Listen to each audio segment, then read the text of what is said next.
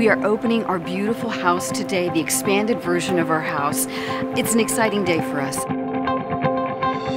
The big day has finally arrived.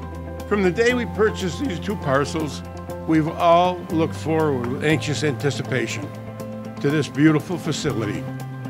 And to me, it's a surreal experience, and it's truly a dream come true.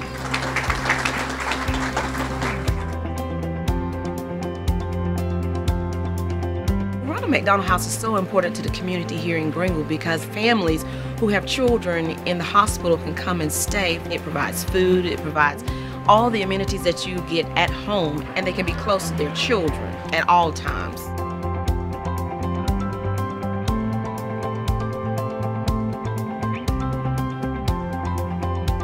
The Ronald McDonald House have been nothing but wonderful to us.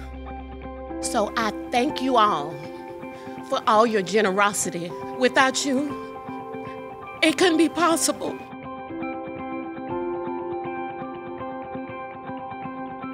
The expansion and now having two buildings that are connected together offers us to be able to say no less often. Last year we served over 400 families, but again we had to turn away over 250 families. Expanding this program means that more families are going to have access to great health care for their children.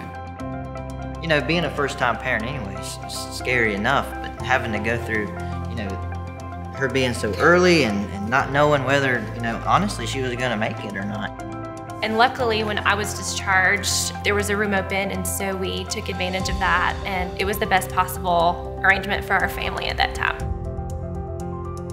You got a child that is in severe medical condition, and you come here, and they know how to embrace the situation with you. You don't find nobody curing at a hotel. This house cures. They actually show love for the people. We lost our daughter. She passed away. She was 7 months old when she passed, and they've even been support afterwards, the staff here. I mean, it's not like we were just residents. You know, they stayed in touch with us, and we were family. And there were a lot of support through everything. And it's hard to put into words exactly how much it means to you.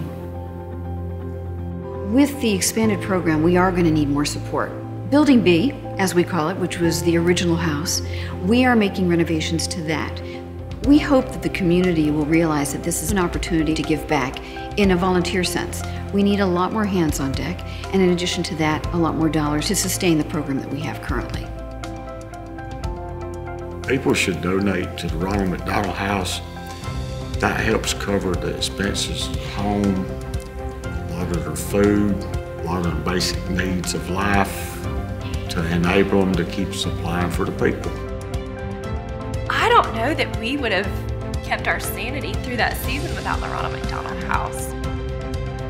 This building is amazing. The opportunities are endless now with this new facility. If we didn't have Ronald McDonald House, I don't know what would have happened. I don't know what we would have done. We will always support the Ronald McDonald House, always.